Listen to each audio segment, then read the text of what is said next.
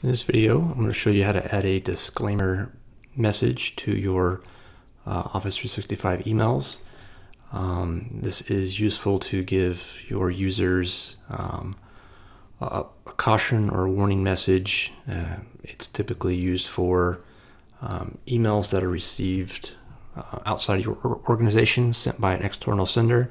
You can see this example here.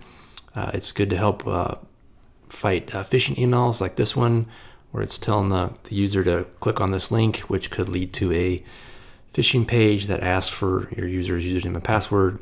So these disclaimer messages just help the user know that it just gives them information that the email is from external sender, and be cautious on opening links or attachments. And you can also use disclaimers to append to outgoing messages, such as this one where I've sent a customer a quote, and when I sent it, it attaches a legal disclaimer to the bottom of the email. So the first step is to open up Exchange Online,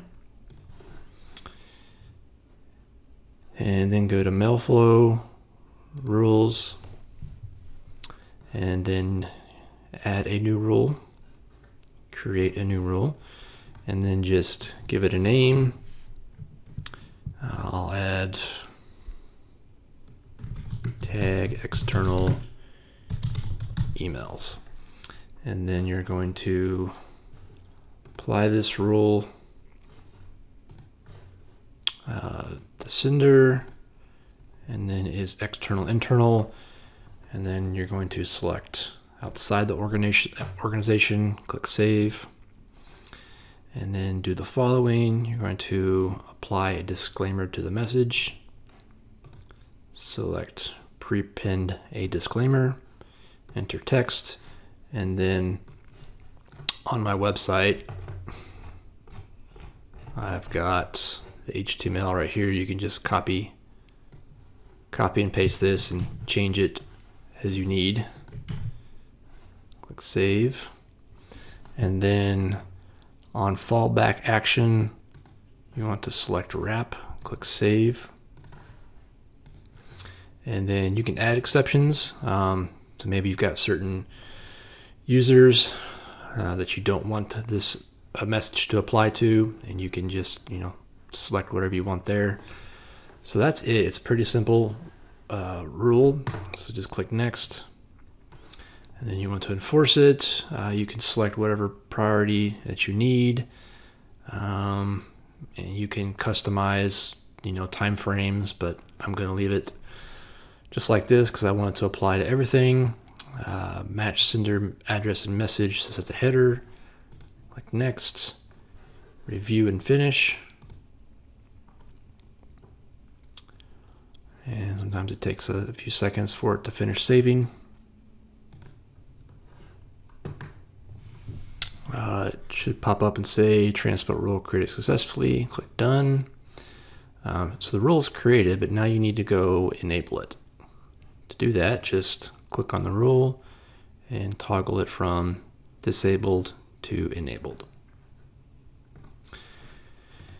And it could take up to an hour for the rule to completely be enabled, but once it is, you should start getting this banner message on any emails received externally. So this email here was sent from a Gmail account, and it's putting this banner message at the top of the email.